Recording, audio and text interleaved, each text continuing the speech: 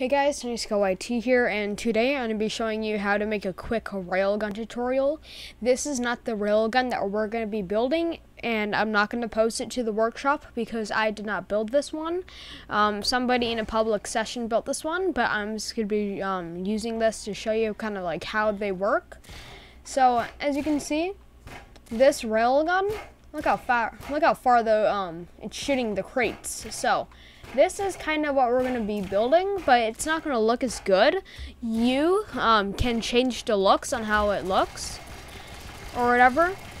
But we're just going to be making a simple crate launcher, which we call railguns. You could also attach cannons onto them. Yes, these cannons right here, tank cannons. So, the first step is we're going to build a base. So what you do is just get some simple blocks like this. Just two 2x4s. Okay.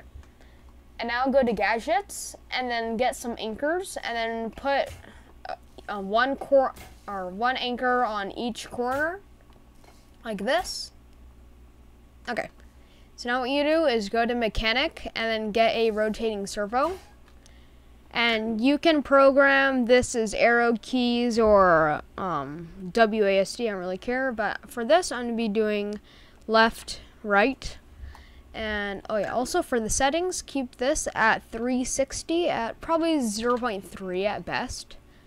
Okay, so now get some simple blocks like that.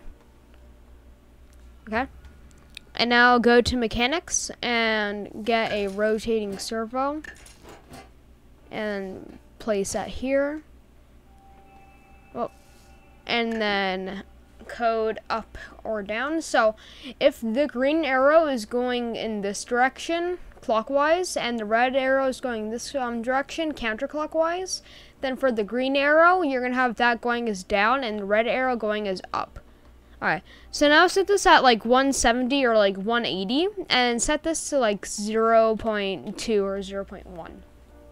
Okay, so now get a block 2x4 and do this, select the bottom and make sure it's attached like that. Okay, and get some 1x3s and then paste some like here. Perfect. And now go to seats and just get a simple go-kart seat and then paste it on like this and just have it right about here. That'll work, yeah. Okay, now have a block 1x2 right there, followed with a block 2x4 right here. And then just go to aerodynamics and then get a wedge and then put that like that so it looks like this. Okay, and now we don't really have to decorate this part, but I guess for a tutorial, just get some blocks like this and then just do this. Oh. Then I guess if you do want, get some shields or something and then just paste some like that. Okay, so now this is just like the base of the railgun, so make sure that all the controls are working. So I got left, right, up. Oh yeah, frick, I forgot. Have hold position on, my bad. Okay. Okay, so now left, right, up, down. Perfect.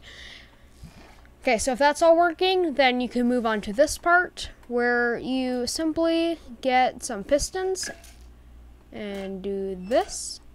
Okay, so what you do for the settings is set the start position to 0 and the speed to -100. Okay. So now clear input for up and then for down put in spacebar. Okay. And now just copy them up like this. And then double click and then do that. So you have 2 layers of pistons. Okay. So now from here go to logic and get a distance sensor. And make that so it's looking down, and get a XOR gate and make it so that it's looking up like that, And then go into assistant sensor and do invert trigger and distance to 0. And then just have this distance sensor going into the XOR gate. And now in the XOR gate, keep the output on positive, and then keep the right here, keep that as space, and then don't change the red because we don't need that. Okay, so now what you do is go over here to the metal crate dispenser, flip this, move it in the middle so it's in the center. Perfect. Okay, so now go to the XOR. Oh wait, actually, get rid of this input. Okay, and now go to the XOR gate and then power this. Okay, there we go. Well, oh yeah, I forgot. They do kind of knock back a little bit like that. So just a quick way to get rid of that, hopefully it does work, but you might have to do some fine tuning, is just copy one section or like half the section to the other side. And then just for looks, put some weight blocks on it. The 30 pound ones. Kilogram ones. Like that. Okay, you see, much better. So now, should work. Oh. Ooh. Ah, dang. I always forget hold position and auto reset. But here we go. Auto reset on, so look at that.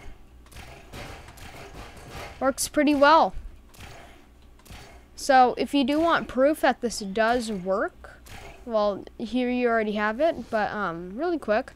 So let's just change the thing on here to 1, and I'll show you the difference. So what you just saw before was with the pistons on. Okay, let me turn on my volume a little bit. Okay, there we go. So go up here, and then there we go. So this is just to power without the pistons, and then if we do both at the same time, then it goes pretty far, but you should probably just program it to go on one thing. So keep that XOR gate on space. Okay, so sometimes the more pistons that you have, the better. And if you do want to do this with cannons, all you have to do is just get rid of the distance sensor in the XOR gate, and then go to gadgets, and then get a tank cannon. So I don't know why, but this does not work for a small cannon or tiny cannon. I have no idea if it works with large cannon, but I think that tank cannon's better either way, so there's no point. So now what you do is just exit, because you don't have to really program anything, and then explode. Yep, that's how it works, so you just explode.